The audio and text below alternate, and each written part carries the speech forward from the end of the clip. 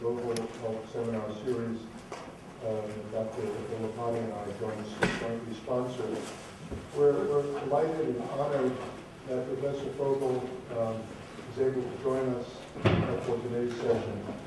As you know, Professor Fogel is a distinguished service professor of American institutions at the Booth School of Business here at the university. His research activities have centered on socioeconomic and biomedical predictors at early ages of morbidity, mortality, and labor force participation in later ages. Also on forecasting pension, and for our purposes today, forecasting healthcare costs. Professor Fogel received the Nobel Prize in Economic Science in 1993 for applying economics and statistics to the study of history. He's a member of the National Academy of Sciences, fellow in many organizations, has been very active in the National Bureau of Economic Research. And today, Professor Fogel will speak to us on the general issue of forecasting healthcare costs. The subtitle of that is The Costs of U.S. Healthcare in 2040.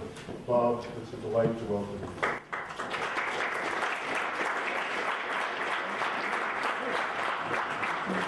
Thank you very much. It's a great pleasure for an economist.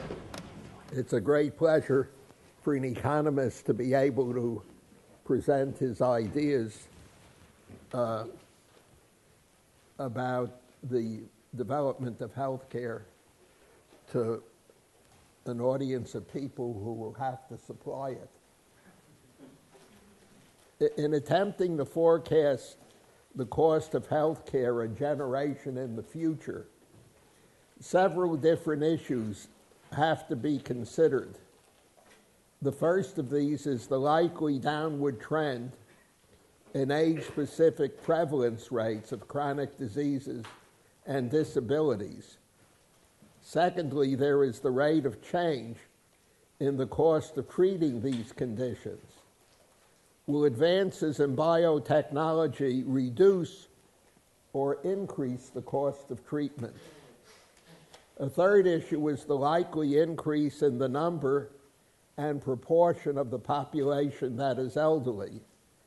And the fourth issue is the rate at which the U.S. population will increase and the sources of this increase.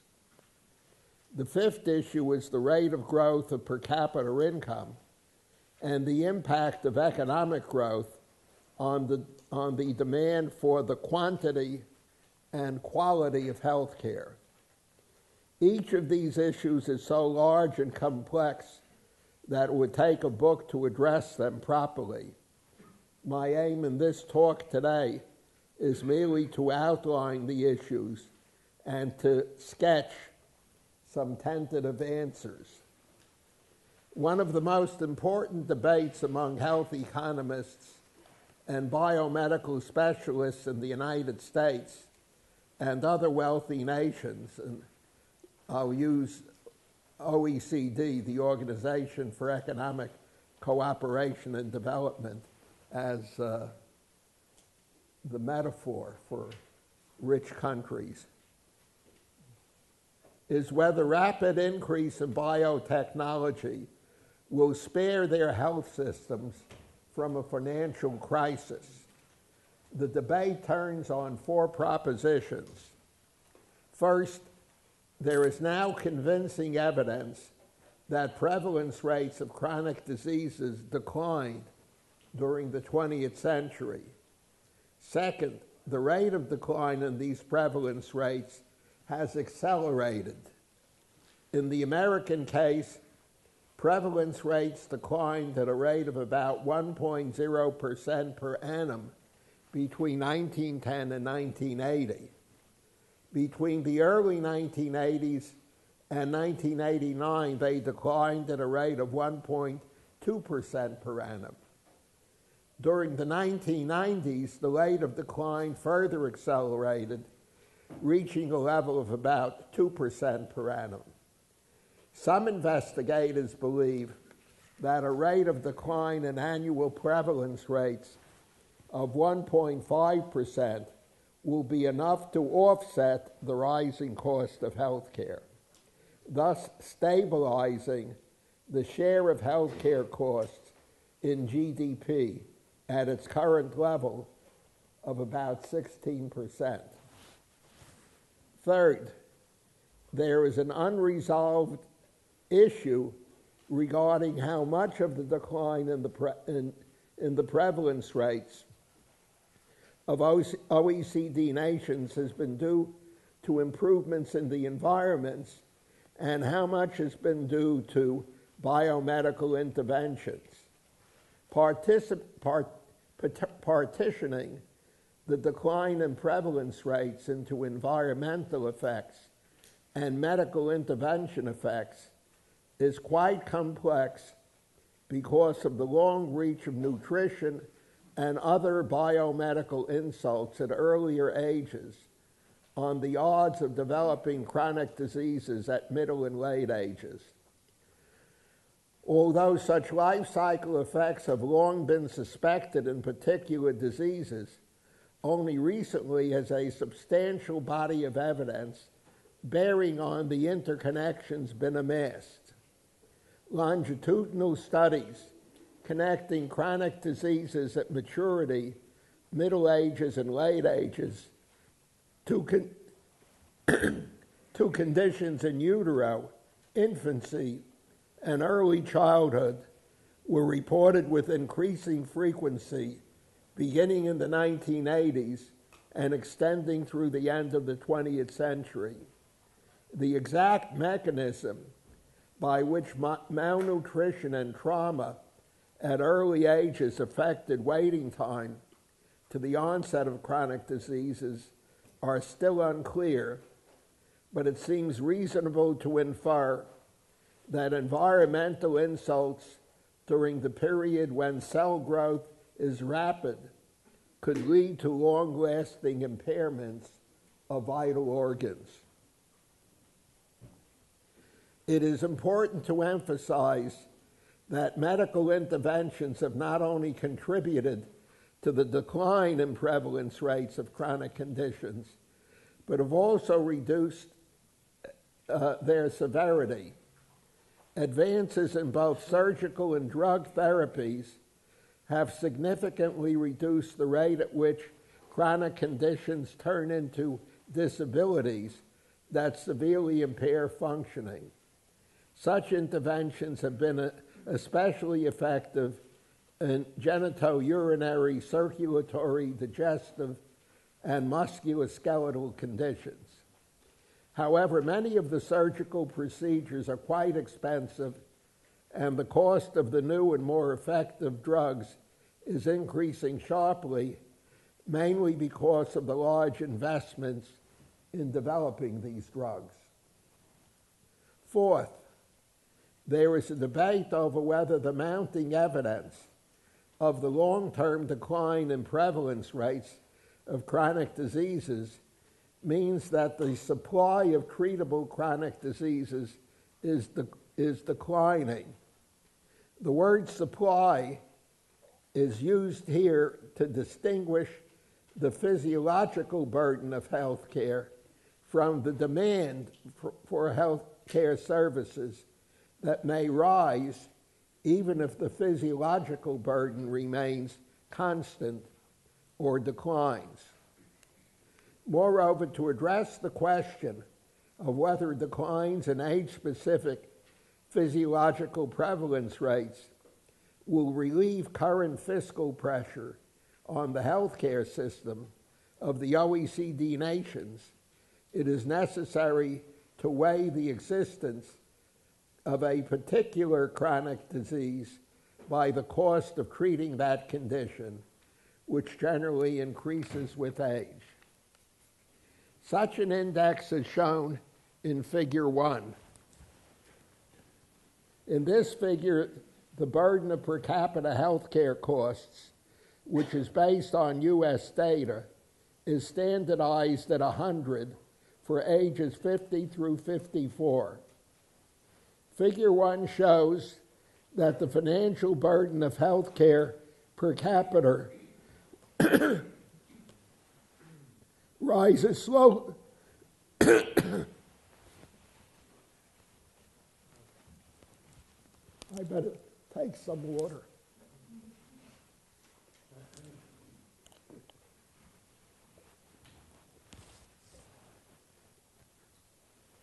Figure 1 shows that the financial burden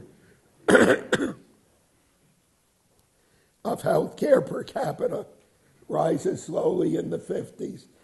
I'm going to go back to the business school and say they make you sick in the medical school.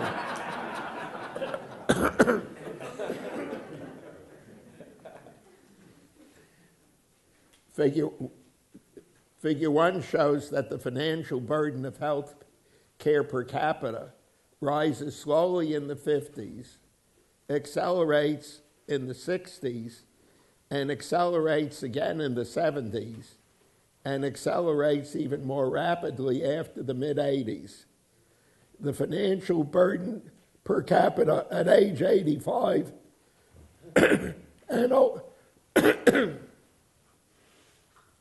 older is nearly 6 times as high as the burden at ages 50 through 54. Notice that the financial burden of health care for ages 85 and older is over 75% higher than at ages 75 through 79. However, the physiological prevalence rates, that is the number of conditions per person, is roughly constant at ages 80 and over.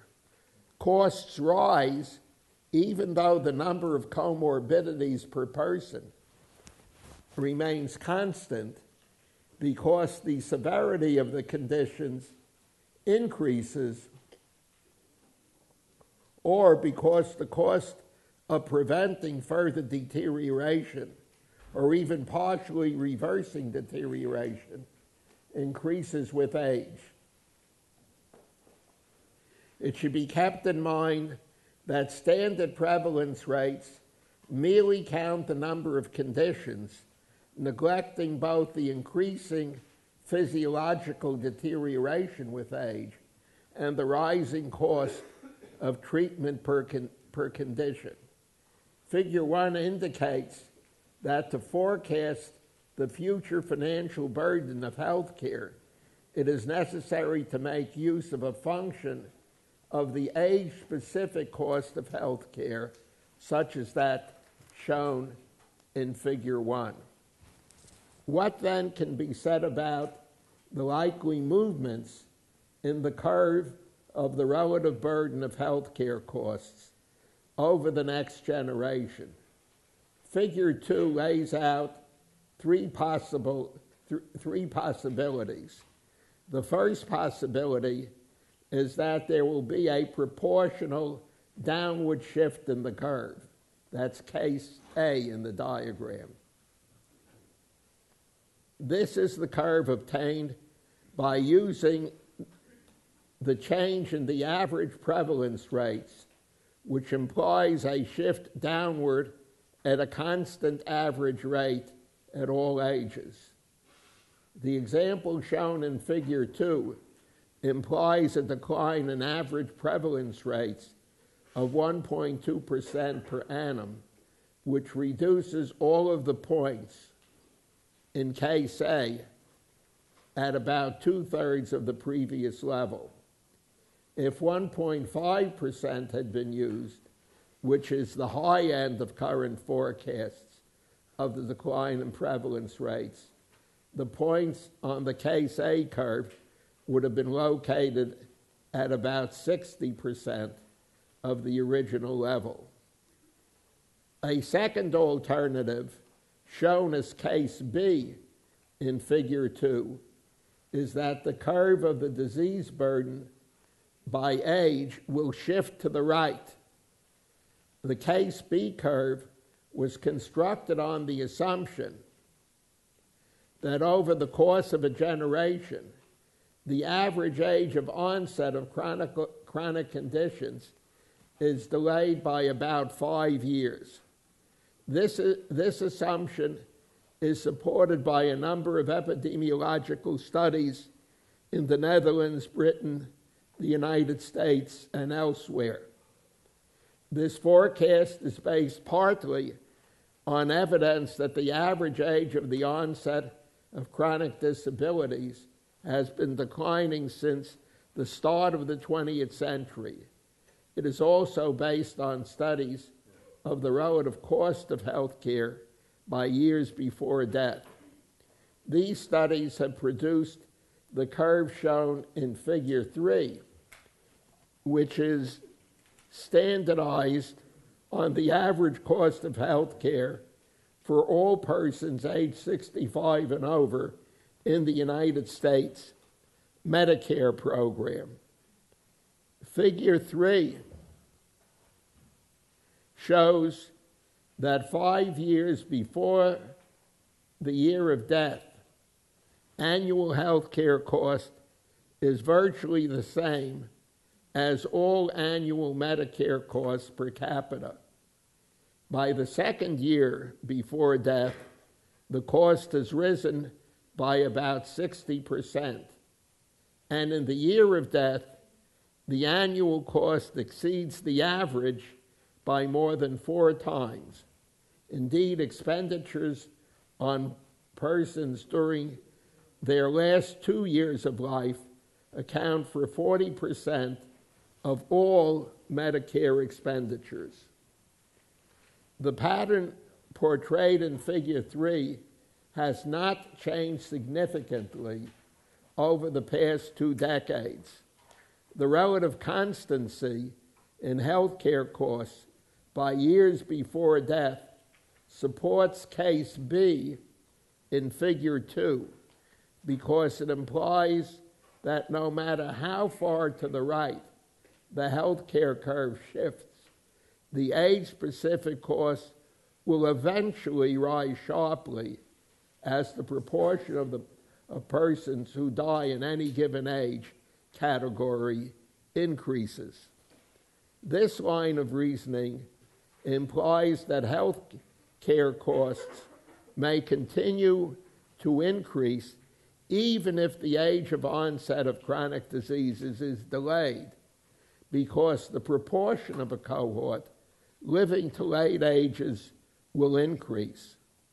Moreover, the cost of keeping disabilities under control may rise because more effective drugs and procedures may be more expensive than the current set. Will the 21st century witness as large an increase in life expectancy of the OECD countries, that is 30 to 40 years, as occurred during the 20th century? Most experts believe it will not. The middle estimate of the U.S. Census Bureau, for example, is that the increase in life expectancy between 2000 and 2050 will only be about 7 years. and the estimated increase for the entire 21st century is just 13 years. This is less than half the increase that occurred during the 20th century. The same conservatism is evident in the projections of the United Nations and other national and international agencies. These pessimistic projections rest on several propositions.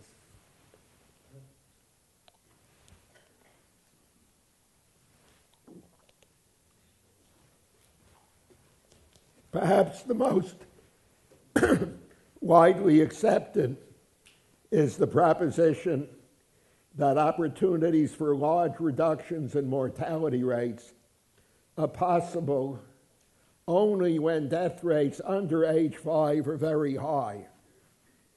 Proponents of this view, for example, argue that the sharp decline in U.S. mortality rates during the 20th century was the result of a unique opportunity that cannot be replicated by those nations that have already experienced it.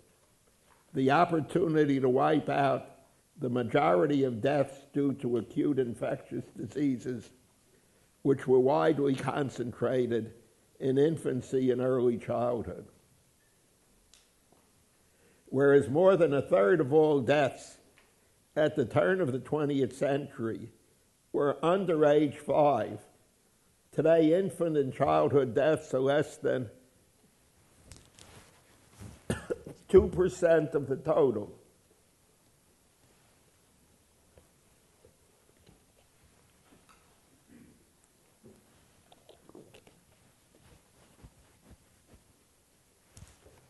Of the annual total. By contrast, deaths among persons age 65 and older, which accounted for just 18% of the total in 1900, have grown to 3/4 of all deaths today. Thus, at the start of the 21st century, the argument goes, the more than 90% of birth cohorts who live to age 50 begin to suffer an increasing number of chronic diseases because their vital organ systems naturally lose their effectiveness with aging. And this deterioration will eventually increase to a point where life can no longer be sustained. Empirical observations are buttressed by a variety of theories, some of them drawn from evolutionary biology as to why the cells of vital organ systems decay. One prominent theory holds that because reproduction ceases at age 50, there is a sharp rise in deaths at post-reproduction age because the forces of natural selection have not eliminated the genes that hasten rapid physiological decline past age 50. There are, however, persuasive arguments that spell out a more optimistic view of the course of change in health and longevity during the 21st century.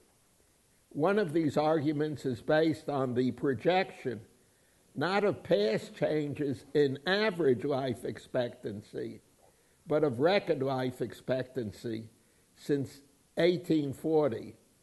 Record life expectancy is defined as the highest life expectancy experienced by any country at each point in time. For example, the record life expectancy at birth in 1840 was found among Swedish women who lived on average a little more than 45 years. In the year 2000, Japanese women achieved a record life expectancy of nearly 85 years. Fitting a curve to best practice observations over a period of 160 years yields a linear curve which suggests that for the foreseeable future, female life expectancy will increase at 2.4 years per decade, and male life expectancy will increase at 2.2 years per decade. These calculations lead to the prediction that by 2070, female life expectancy in the United States will be between 93 and 102 years, which substantially exceeds the forecast of 84 years made by the Social Security Administration in 1999. The fact is that demographers' past predictions of maximum life expectancy have been notoriously conservative when these forecasts were based on average experience. In the late 1920s, L.I. Dublin, the chief actuary at the Metropolitan Life Insurance Company, put a cap of 64.75 years on life expectancy for both men and women. In 1936, he collaborated with the leading mathematical demographer of the first half of the 20th century to publish a revised upper limit of 69.93 years. More recently, a leading gerontologist set an upper limit on life expectancy of 85 plus or minus 7 years.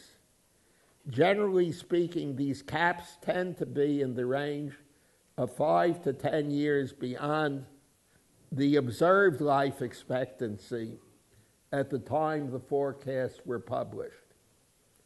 The accelerating decline in the prevalence rate of chronic diseases during the course of the 20th century supports the proposition that increases in life expectancy during the 21st century will be fairly large.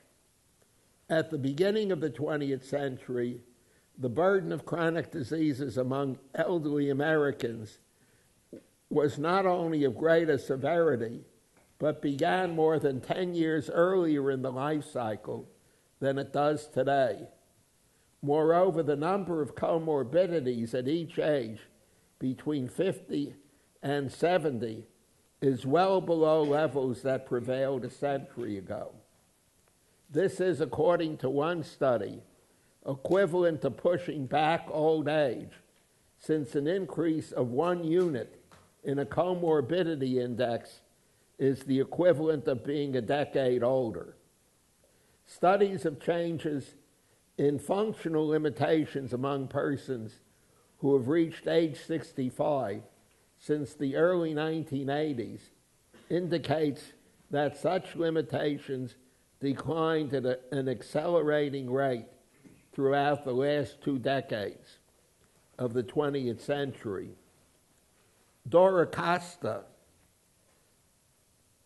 an economist and biometrician at UCLA, has found that favorable changes in body size, particularly the decline in waist-to-hip ratio, a measure of abdominal fat, explain close to half of the decline in mortality rates above age 65 during the course of the 20th century.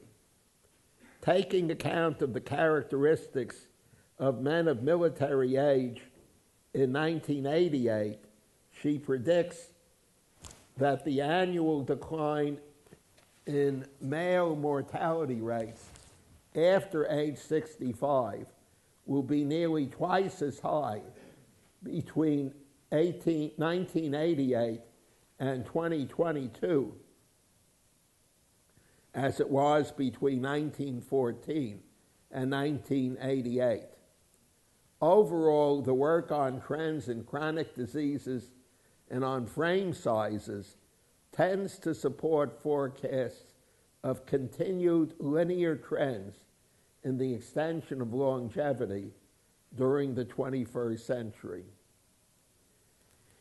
One factor arguing in support of the optimistic projections is the increasing span of years that individuals have free of chronic conditions. For those who reached age 65 during the first decade of the 20th century, the average age of onset of disabilities was about age 51. By the 1990s, however, the average age of onset of chronic diseases was more than 10 years later. Moreover, these disabilities are generally milder, and many effective interventions to reduce the impact of chronic conditions are available. The outlook for new and more effective technologies to deal with chronic disabilities through the marriage of biology and microchip technology is very promising. Indeed, some devices that combine living cells and electronics to replace failed organs are already at the stage of human trials. Somewhat further off, but even more promising, are advances in genetic engineering that hopefully will produce cures for what are now untreatable diseases. Why is it that although the average age of onset of disabilities has been delayed by 10 years, and that these disabilities have become milder than they used to be, that the share of GDP spent on health is rising? One factor is the increase in the proportion of the population that is elderly. However, such changes in age structure account for a minor part of rising expenditures, on the order of 10%. The main factor is the long-term income elasticity of the demand for health care, which is 1.6. That is, for every 1% increase in a family's income, the family wants to increase its expenditures on health care by 1.6%. This is not a new trend. Between 1875 and 1995, the share of family income spent on food, clothing, and shelter declined from 87% to just 30%, despite the fact that we eat more food, own more clothes, and have better and larger homes today than we had in 1875. All of this has been made possible by the growth in the productivity of traditional commodities. In the last quarter of the 19th century, it took 1,700 hours of labor to purchase the annual food supply for a family. Today, it requires just 260 hours, and it is likely that by 2040, a family's food supply will be purchased with about 160 hours of labor. Consequently, there is no need to suppress the demand for health care. Expenditures on health care are driven by demand, which is spurred by income and by advances in biotechnology that make health interventions increasingly effective. Just as electricity and manufacturing were the industries that stimulated the growth of the rest of the economy at the beginning of the 20th century, healthcare is the great growth industry of the 21st century. It is a leading sector, which means that expenditures on health care will pull forward a wide array of other industries, including manufacturing, education, financial services, communication, and construction. Thank you very much.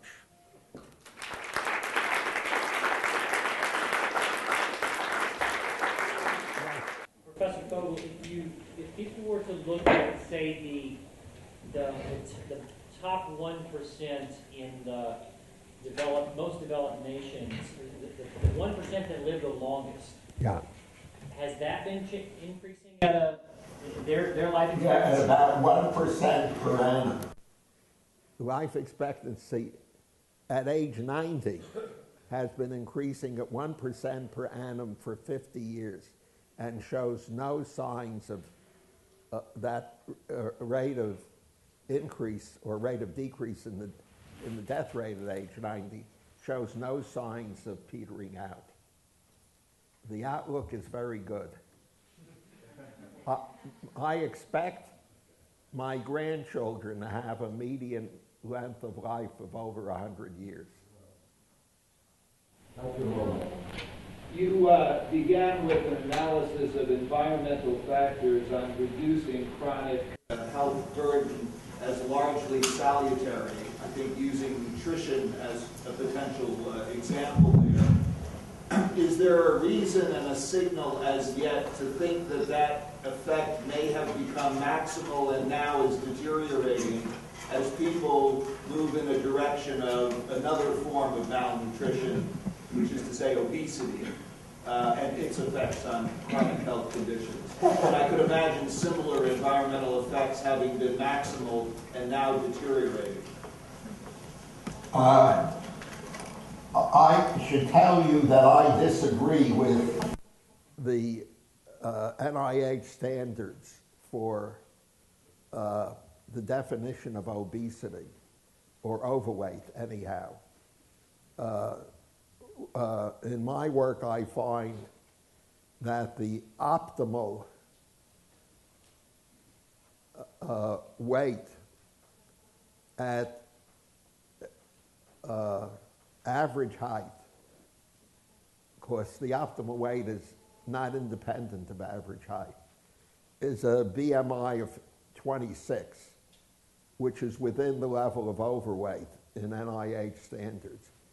And I think the reason I think that my estimates are better than theirs is because their mathematical curve fitting is not very sophisticated.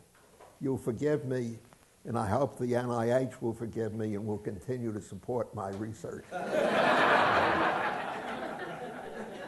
Yes. Professor, does it make a difference to your estimates whether or not the funding for healthcare is accomplished primarily by transfer payments, or is a function of individual household determinations to spend money? Does that seem to play a role in the income elasticity, and what kind of effect do you think this would have on planning for healthcare funding over the next 20 years? Could you repeat the question? I'm not sure I got it all. What is the impact of transfer payments on this growth of healthcare spending? And does it make a difference to your calculations whether or not healthcare spending comes primarily through transfer payments or is purchased by individuals? What's a transfer payment? A payment, I take it by transfer payment, you mean a government subsidy to some groups. Well, we've always had subsidies for the poor. In the 19th century, it was done mainly through private organizations, churches, and other charitable organizations. The government did not take responsibility for these things until well after World War II.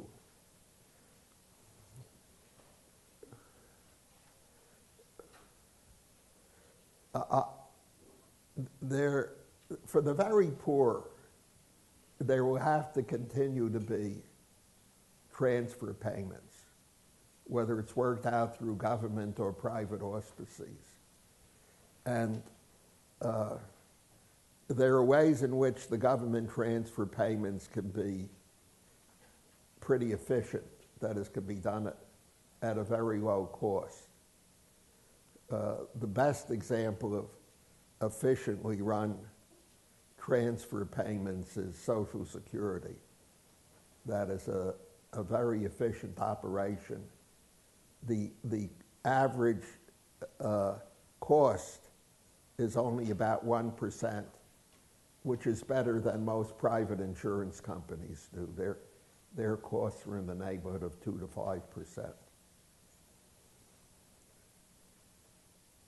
I don't know if that's an adequate answer. Is there something more that you'd like me to comment on? In particular, the question about the average life expectancy and its role in determining healthcare costs seems to depend upon, not take account of the variance here, which seems to be very wide across populations in countries like the United States. versus other countries that have advanced healthcare systems, for instance, Sweden. The question would be, is the expectation of an average or median increase in life expectancy going to actually gain the same for all population, for all members of the population? What's the variance in this going to be, and is that going to increase? Well, we spend much more per capita than any country in the world. Much more than Sweden does. And that's because we're richer. I mean, Swedish per capita income is only about 3/4 of U.S. per capita income. So you have to factor in that issue that I raised in my talk, that for every 1% increase in income, families want to increase their expenditures on health care.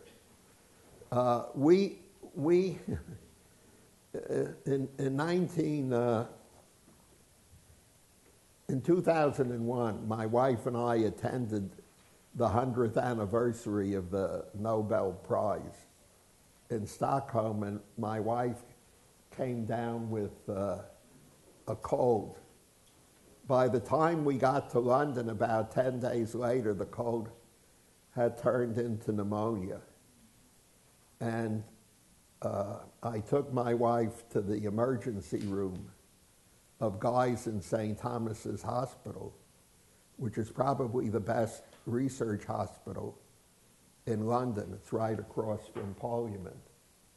And they immediately diagnosed her. They listened, they said, "You have pneumonia." And they took her in, they put her on Cipro, which took care of the problem. If it had been in the United States, they would have listened to her and say, "Well, we think you have pneumonia, but just to be careful, let's take an x-ray." So we spend a lot of money on discovering whether there is something beyond which you can hear with a stethoscope that may be an issue in this problem. When they got her up, there was only one telephone. All the patients were in wards, about 20 beds to a ward. One telephone per ward. Can anybody imagine an American getting well without a telephone beside their bed? No TV. Absolutely no TV. In an American hospital, you not only expect TV, but at least 40 channels. We need to have choice. So we have a lot of luxury elements. And I don't buy the view that it's excessive, that it's pushed by mercenary people in the healthcare system. I think it's driven by consumer demand. We just like all of these things. We want to be pampered. We want to make sure, and by checking and rechecking results. And I think as the European countries reach our level of wealth, they will be doing what we're doing. We did not buy all of this superfluous testing when we were only 2/3 of our current level. Yes. I thought I heard you say at the end that you felt there was no need to restrain the cost of health care. And is that because we're rich enough to afford it? Yeah. We're continuing to get richer? Yes. Not only that, but I think that healthcare is what I call a growth industry or a leading sector. The demand generated within healthcare creates demand for products in a wide range of other industries. So healthcare is helping to push. Look, suppose I told you that people were buying twice as many cars. Would you get upset? Or would you say, terrific, look how our industrial sector is booming. Forget about Japanese competition. But for some reason, we treat healthcare differently. We shouldn't. It's the largest industry in the economy now. It's bigger than manufacturing. Manufacturing is only 14% of the economy. Healthcare is 16%, and my forecast is that by 2040, it will be 29% of the economy. Did you say that in your talk? I published it. I don't think I said it in this talk, but I published that number. Yeah, yes. Do you see any problem, though, in the vast majority of that money being spent at the very end of people's lives? I mean, well, one problem is it's hard to tell when the very end is. He's a geriatrician. I don't want somebody to prematurely decide I'm dying. no, definitely, but I mean, I think that the implications of that grant is that a lot of those therapies are not efficacious.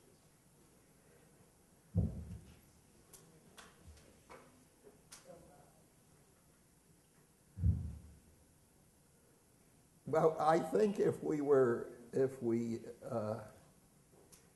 had a pipeline to God, we'd know that's not true. Otherwise, you're talking about odds. And you're saying, well, in 82% of that's a made-up number. When people have this thing, they're not going to come out of it.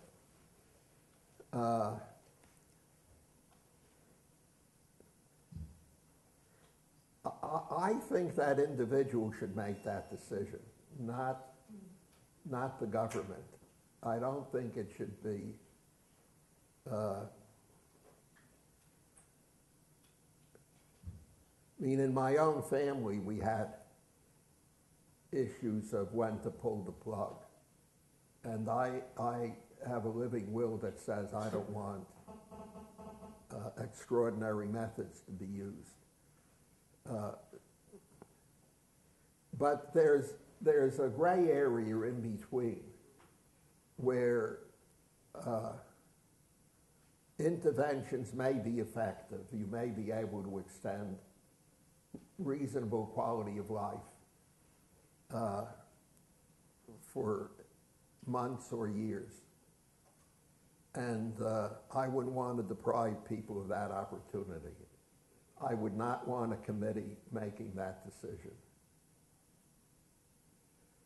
My brother, who was 6 years older than me, 9 years ahead of me in school, and was all my life my hero, had a massive stroke. And we called around lots of friends all over the country, physicians, and asked them, what we ought to do. Should we keep him on? And most of the friends told us that if it was their brother, they would have pulled the plug, that he wasn't going to come out of it. But I really think only the family should make that decision. And most people, I think, will make reasonable decisions on that. There is no point seeing a loved one in a coma being kept alive by machines. I've had lots of friends who've had to make that decision about loved ones, and from my point of view, they've all made appropriate decisions. So I don't think we need a government committee supervising that. Yeah. Doesn't it change things, given the fact that with Medicare being the payer for virtually all of those patients, not all, but virtually all of them, that is, the cost of it is something that the family will not face. Doesn't that give some weight to the idea that there should be a public political judgment about in what sorts of situations those resources should be used? Since the public is going to have to pay for it with the public coffers. Well, I'm willing to have TIA CREP pay for it. Let people buy insurance. I mean, people pay for Medicare through taxes. I would prefer, if a committee was going to make the decisions, I would prefer to buy my insurance privately, so that a committee doesn't make that decision, that my insurance. I don't think most people, I mean, there are rare cases where people have kept individuals in coma for years. And there are also a few rare cases in which they've come out of the coma and made reasonable recoveries. Those sort of things are so way out in the spectrum of possibilities that they're not an economic issue. They're only a good newspaper story. From an economic point of view, I don't think most people will say, gee, it's free, let's keep him on the machine. You know, there's another cost. There's a cost in family trauma. There's a cost in time lost by the loved ones who were taking time off from their jobs and so on. So there are a lot of forces that work towards not prolonging.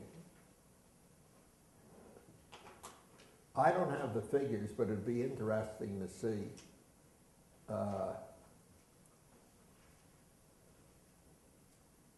if you look at people who are not on Medicare, whether the average duration of keeping them going is different than if they are on Medicare. I really think that the non-insurance aspects of it, the costs, exceed the insurance costs from a family's point of view. You've made many of us in the audience very happy when you talk about healthcare being the growth industry in the 21st century, when you talk about increasing from 16% to 29% over the next 30 years, the amount of healthcare expenditures. But probably no one in the audience is happier than Mr. Fernstone, who's sort of in the middle of this. Lawrence, what do you make of a 29% of the GDP going to healthcare? Well, we have to spend our money on something. That's exactly it. I mean, how many more? We have more radios than we have ears. There's just a limit to how many pieces of hardware you can accumulate. Do you want to have 2 TVs in every room? Isn't one enough?